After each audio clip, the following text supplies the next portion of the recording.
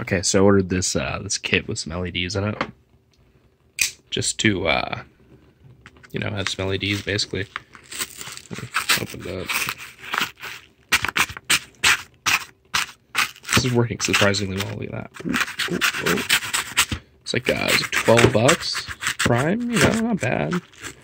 Honestly, ever since Radio Shack shut down, there's no easy way to get these things. There's like a local electronics store, but they're kind of expensive and kind of shitty, and they close at 5. And like I'm recording this at like 4 in the afternoon. I haven't even left my desk, like except to get this package and like to eat leftover pizza. So, but yeah, like 5 o'clock. Like you can't close at 5 o'clock. That's not. It's like when I get moving, Like, come on. So I get the first layer, and oh, there's no plastic on it. Okay. It just looks weird. Oh, this is really hard to open. Oh, wow. And then it tells you all the stuff that's in it. So, I got it for the LEDs, but, capacitors are cool. Everyone likes jumper wires, resistors, capacitors, transistors, right? There's that. It's all in the bag. Oh, no, there's some tactile switches in there, too. Look at that. A couple of tactile switches. All right. Potentiometers. Shit, what are those? I don't even remember. See, LEDs. This is a power supply. Looks actually not that chintzy. It's definitely not the best, but like it's got a switch. That's that's a thing.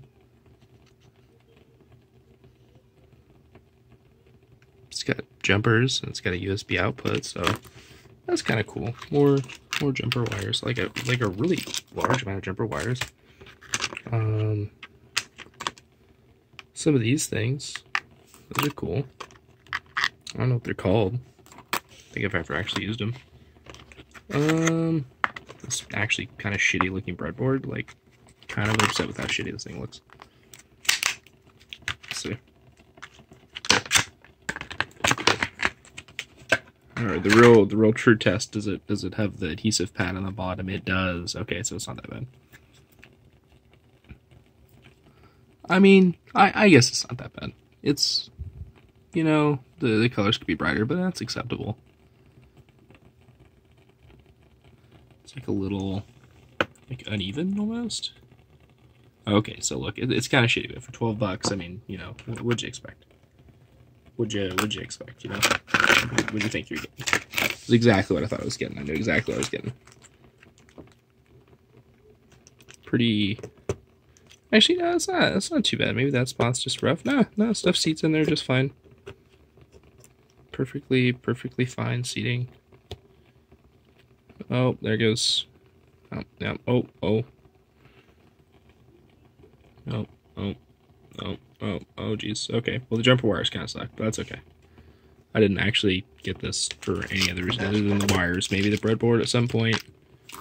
Probably never gonna use this, to be honest. Maybe I don't have anything to say what that takes.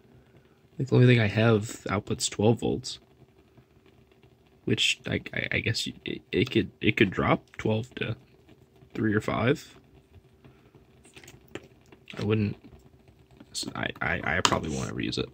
Let's be real. Some shitty caps. Some more shitty stuff.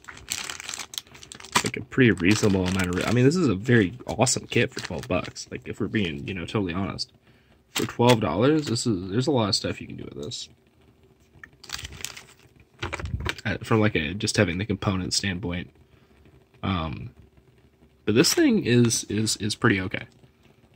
Just looking at it, it looks, it's clean, which says a lot. Only one crooked component, not bad, right here behind the switch. You can kind of see it's a little off, but that's okay. Nothing's tombstone, so. Oh no, there's a crust mark. See it up here at the top. Oh, just wanna come on. Come on, really? Jeez, there it goes. A little bit by the other spot.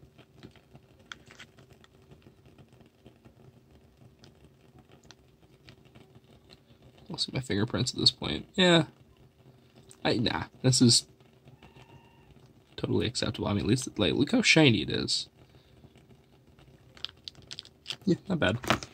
So, you know, for 12 bucks, it's not bad. The jumper wires, I mean, a really, like, honestly adequate amount of jumper wires. This is ribboned together, so, like, it's easy to maintain. That's cool. With male and female ends, so you can hook up components without snipping any leads. It comes with an RGB LED. If you're into that kind of thing, I don't actually know how to control the RGB, so... Oh, I guess we're gonna have a project. It's got an active and a... like a switchable speaker or something? Active and passive buzzers.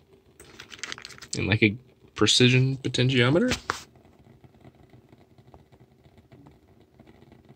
So, you know, it does actually have all these things. So you're probably wondering, you know, what did I get it for if I'm not going to actually use it for anything other than parts. Well, are you ready?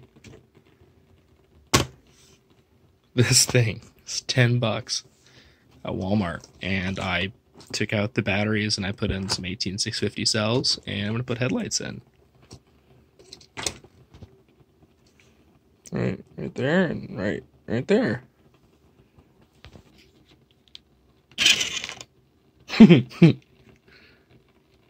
One more try.